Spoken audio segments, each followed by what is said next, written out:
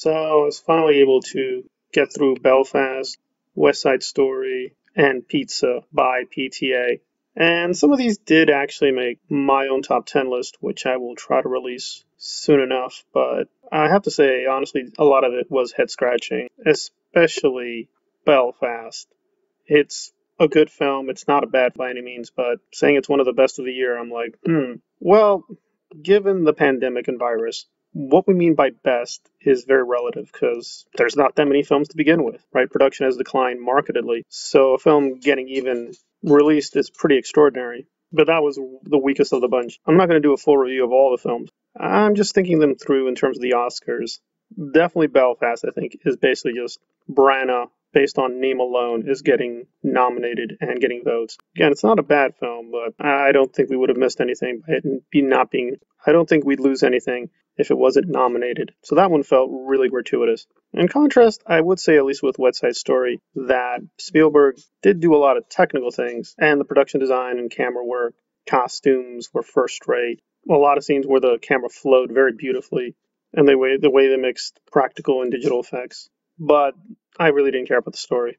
I felt very indifferent to the whole thing. There were only a few sections I found really riveting, even in terms of the dancing. Again, I'm not that into musicals, but I'm not hostile to them. I'm very open to them. But he did what he wanted to do, which was a very classical musical. And it's well done, and I can understand it being on a top 10 list, but it being above 9 or 10, I find very astonishing. Some actually give the number one spot, which I find incredible. It is a good film, but I'm still puzzled as to why it's getting so much acclaim. I understand we should stick up for it and films like it and not have all films be dominated by superhero or fantasy films. That's fine, but it did feel a little overrated by the way critics were going on and on about it. I really expect it to be wowed, and it is only very amazing in a few parts of it. And that leaves us with PTA. And I hate to say it, but Pizza also felt very middling. Again, another good film. I can see why people liked it, but I don't quite understand why people think it's so great. This one I do feel differently, like it can be in a top 10 or top 5 list, depending on your perspective. However, I've seen basically almost everything by PTA.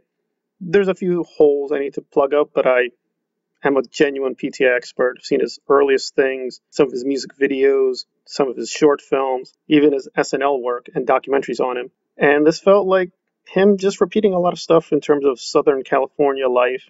His first films were very autobiographical, and this is him kind of revisiting his childhood. In fact, all these films are coming-of-age films, but Pizza, at least, I did feel engaged with the main story. But again, aside from some technical prowess with the camera and lighting, costumes were very excellent. It did teleport you back to the 1970s very successfully, and the acting, at least by some people, was pretty top-notch, but it just didn't feel as strong as I wanted it to be. And the way it's being talked up, I just didn't agree. Like, I'd say something like Inherent Vice is a little bit stronger, but this is much weaker than Boogie Nights, Magnolia. Like, I'm more of a There Will Be Blood skeptic. With There Will Be Blood, I can sense greatness. It's not like this is lazy. It just felt more like he's relaxed.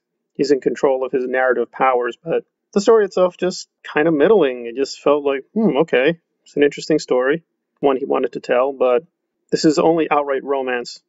Next to Punch Drunk Love, I wanted a little bit more outright fantasy in this. So overall, I am just perplexed by the Oscars. Really only Power of the Dog. I felt that legitimately should be on there, but why is Dune not included? I can't understand that. I think Dune was much, much stronger than a lot of these other films. Definitely a lot better than Belfast and West Side Story. With Licorice Pizza, I can kind of see a debate, but not much. I think the Snyder Cut was the best film, but it can't be included for many reasons. And politically, I know Zack Snyder's not very popular with the Oscar people. These films are worth seeking out. I did see one film that I will put on the top 10 list that is not talked about much. But overall, yeah, I'm just mostly left with perplexities into how or why the Oscars pick Best Director. So, but if PTA gets it, I won't be mad, but it does feel like he should have gotten it for other films. If he gets it for Pizza, it's fine, but it just feels more of a middling part of his canon to me. It just feels him at his more middling powers than him at his best, in my humble opinion.